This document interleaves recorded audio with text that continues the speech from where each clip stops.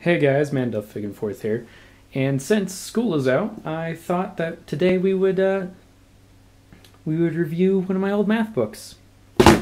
And so today we're reviewing Saxon Math Algebra 2.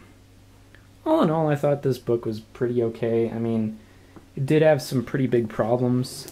One of those problems being is that it had a lot of concepts that I wanted to teach you, but it didn't spend enough time on those concepts to really get you to understand them. And also when they were teaching you the concepts, they would leave out certain steps and you would just not know what to do.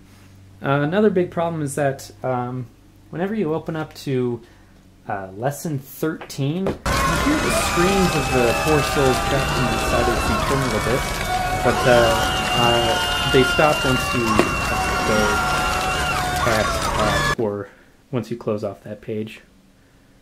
So, yeah.